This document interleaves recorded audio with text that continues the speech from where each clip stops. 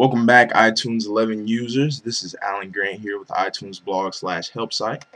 In this tutorial, we're going to show you a little bit about visuals and how to make iTunes 11 look a little bit like iTunes 10. If you're just now opening the program, you may realize that some of the things that you may have had showing in your iTunes 10 are completely missing in your iTunes 11, like the menu bar.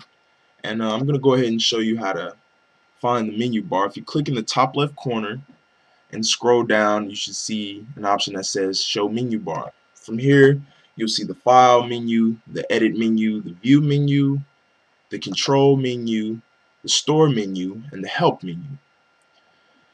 Now, in the iTunes 10 version, there was a bar on the left that would show you your music, your videos, your apps, your books, and anything else that you may have downloaded. It also showed your playlist menu. Well, the new iTunes 11, you can click on this to switch between whatever options or whatever media options you'd like to view. But another way, an easier way, and something that you may be more accustomed to after switching from iTunes 10 to iTunes 11 would be to show that left status bar. So, the left sidebar. So when you go to view, you scroll down just a little bit and you see an option here that says show the sidebar. Well, why don't you click on that option and you'll see that this is very similar to the last version of iTunes. You can click and switch from your music to your movies, to your podcast, and even go down to your DJs, your recently played playlists, all the things like that. So another thing that you may be missing is your status bar at the bottom. The status bar had all the music that you had, how long, how many gigabytes worth of music you've had. Just show the status about the volume of music in your library. So if you want to see that status bar at the bottom, scroll down and you go to the show status bar option, and this will tell you about my playlist that I have 835 albums, 19.2 days worth of music for about 45 gigabytes. So it's not the largest library, but it gets the job done for me. So just keep scrolling down here, and everything will get you get accustomed to everything after a while of playing with the program. Another cool thing is this top section here.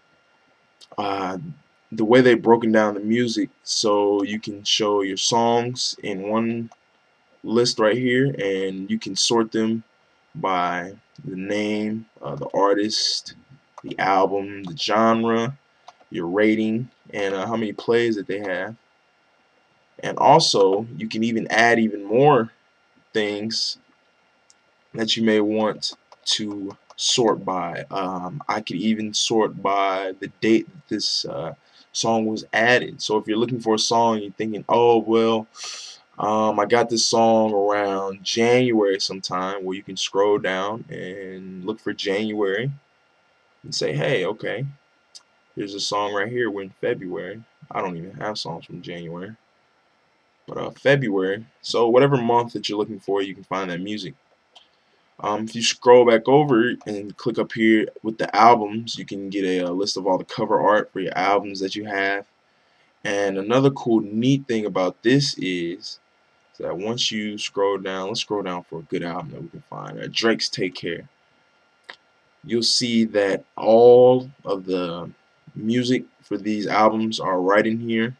So if I want to just go ahead and play one, I can click on any of these, or I can select this play triangle right here, and it'll play the whole album. If I just want to play one song at a time, just click on that song. If you go up to the next tab, which is your artist tab, you get a look at all the artists here on the left, and it's just another way to sort through your music. This iTunes 11 makes it really easy to stay organized with your music, so it's not too much of a problem at all. See, here's all our Drake music that we have, and it's all sorted into the albums by the track number in each of those albums. We can move on even to another genre. So I have a couple of different genres. Electronic music. If I want to check out some of my electronic music, I have some MGMT and Owl City here. Not a lot, but these are two pretty good artists. So You can sort all your music by your genre if you have a certain crowd that you like to play for, or a certain music type that you're into. You can go ahead and play all of the songs in that genre. Or again, you can just play the album and you can play the song individually. There's also options for streaming online radio.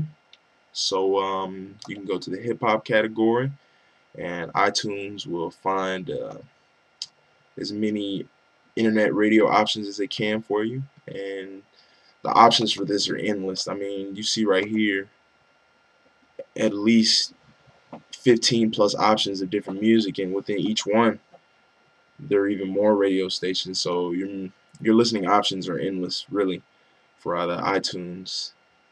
And this is the new match feature. And I'll be getting into this a little bit later, but this is a feature that you pay for.